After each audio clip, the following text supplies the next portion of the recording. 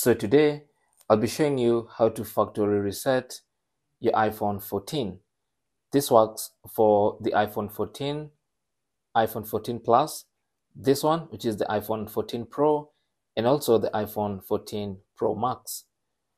So resetting your phone will essentially delete everything on the phone and put it back to exactly how it was when you took it out of the box for the first time.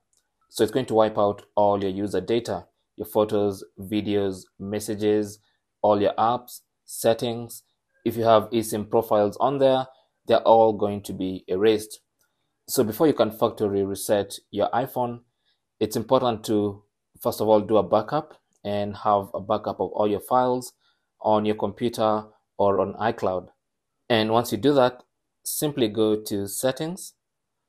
On the Settings page, scroll down to General, tap on that, and then under General, scroll all the way down to Transfer or Reset iPhone. So tap on that, and then select the option that says Erase all content and settings. And then it's going to ask you if you want to erase this iPhone, and it says erasing will sign you out of your Apple ID and remove all your personal data, so this phone can be safely traded or given away. And that's exactly what you're trying to do. So when you go to this page, it's going to automatically try to back up to iCloud, but since we've already done a backup, I'll just go ahead and continue. And then here you need to enter the passcode for this iPhone, so do that.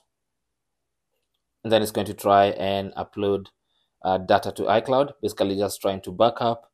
But since you've already backed up, then I'll hit skip backup and then confirm by tapping on erase iPhone and wait for the reset process to happen. And when it's done, it'll take you back to the initial startup screen.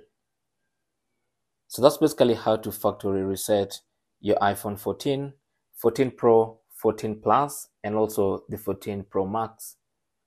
Thanks for watching. Leave your comments and questions down below, and good luck.